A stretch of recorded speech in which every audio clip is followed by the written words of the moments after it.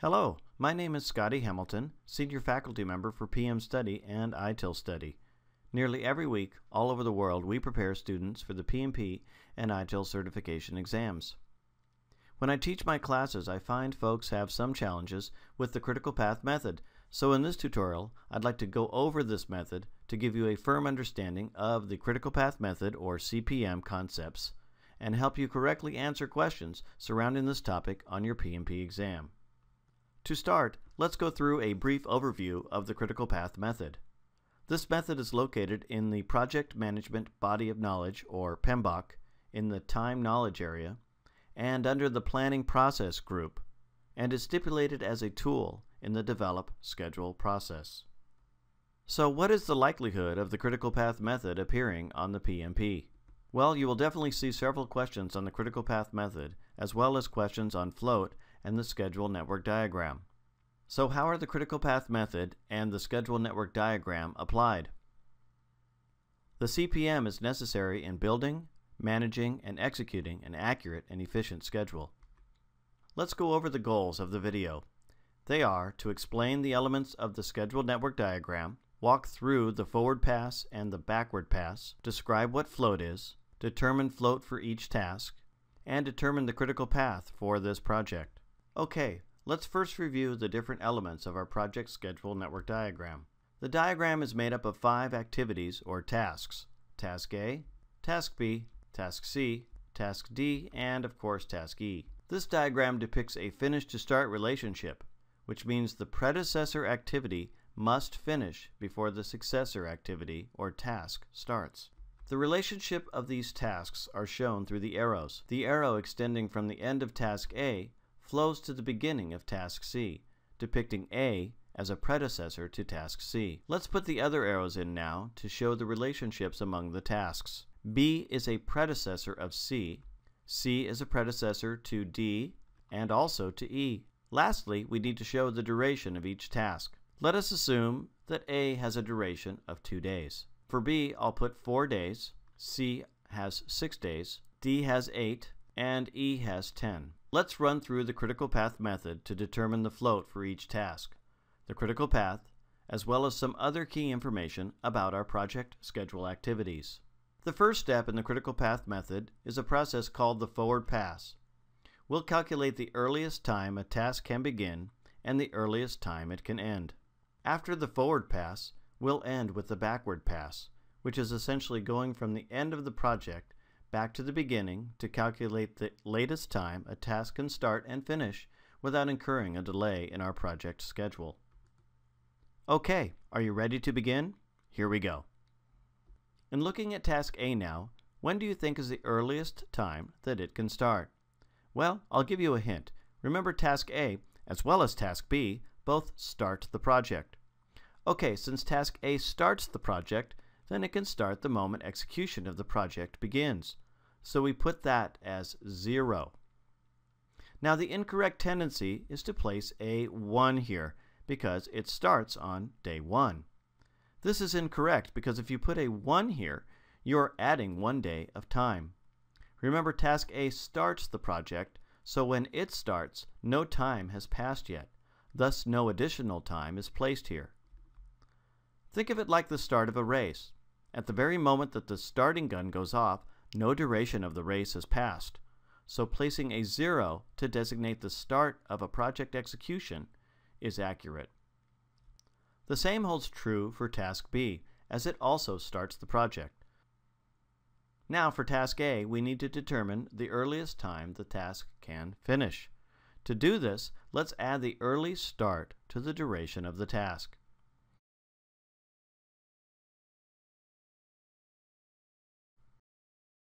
Let's take a quick look at Task A on our project schedule calendar for a moment. We see that this project begins execution of activities on January 2nd. Since Task A begins the project, then the earliest time it can start is Monday morning. Let's say 8 a.m. Now we just add the duration time of 2 days to the start time, and we see that Task A finishes at the end of the business day on day 2. Let's call that 5 p.m. Let's do the same for task B and add the early start, which is 0, to the duration, which is 4 days, to come up with 4. Now we determine the earliest time that task C can start. C is dependent on both A and B finishing. Okay, out of these two predecessors, which one finishes last? Well, that's B. So in the forward pass, if there are multiple predecessors to a successor, you take the highest early finish, which in this case is 4. Let's put it another way to make sure we have this concept. I think another look at our schedule on the calendar will help. Alright, which of the two predecessors does task C have to wait the longest for to complete before it can begin? You're right, B. We see that A will be done first at the end of day 2 on Tuesday, and B ends 2 days after A at about 5 p.m. Thursday. C can't start when A is completed because it is still waiting for task B to finish. Now add the duration of task C, which is 6, to the earliest start of 4 to get the early finish, which I've already indicated here as 10. So now we're up to task D. D is waiting for task C to finish, and so the earliest D can start is day 10.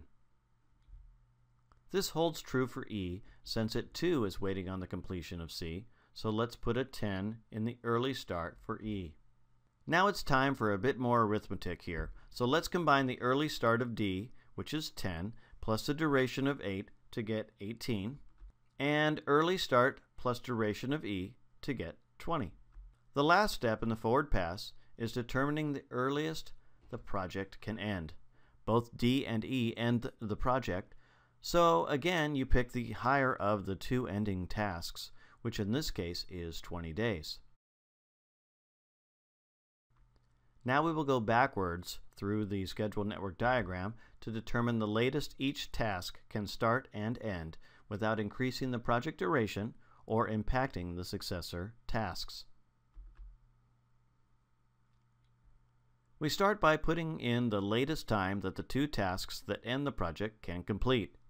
Well, since the duration of the project is 20 days, then the latest that task E and D can end is the end of day 20.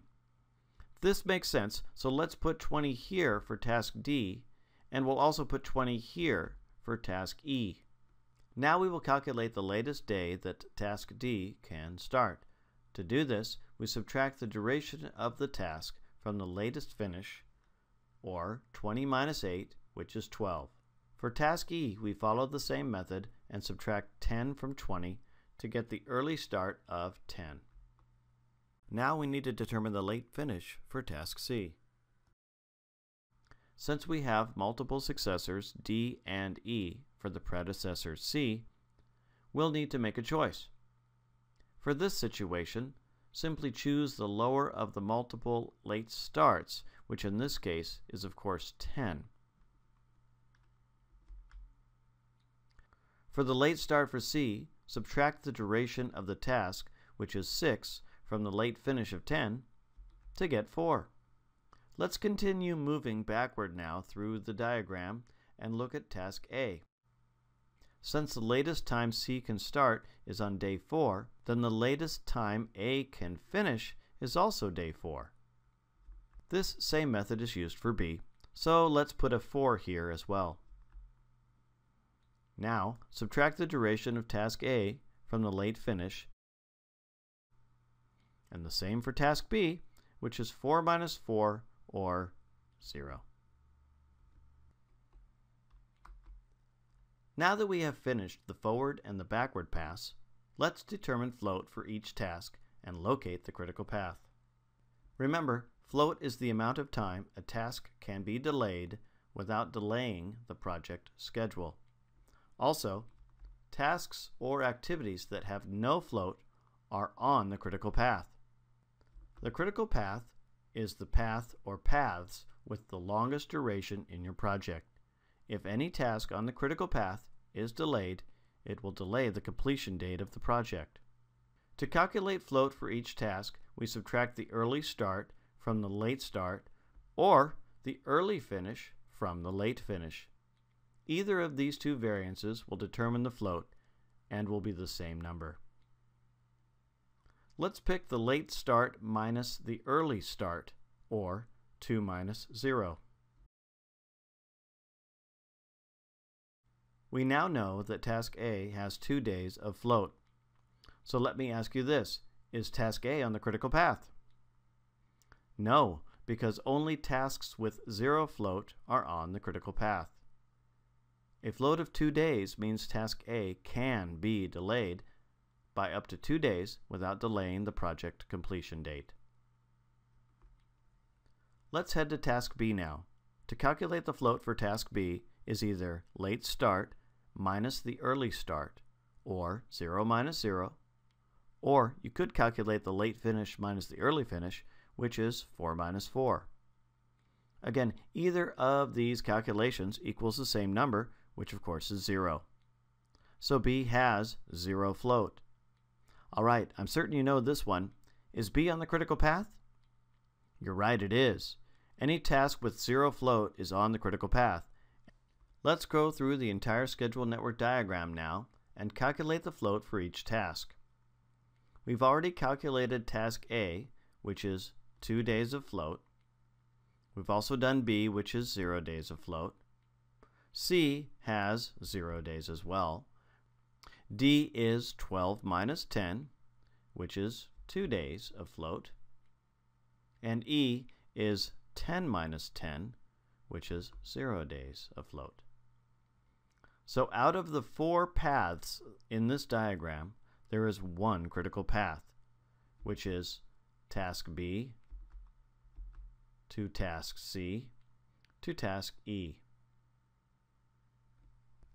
Knowing the critical path will help you focus on the tasks with the greatest impact to your project schedule. Well, I hope you've enjoyed this tutorial. Thank you for watching, and we hope to see you in our PMP exam prep classes conducted in a city near you. Corporate classes held at your office are also available. Please make sure to like this video and visit our PM Study channel for more informational videos on the PMP exam. Thank you.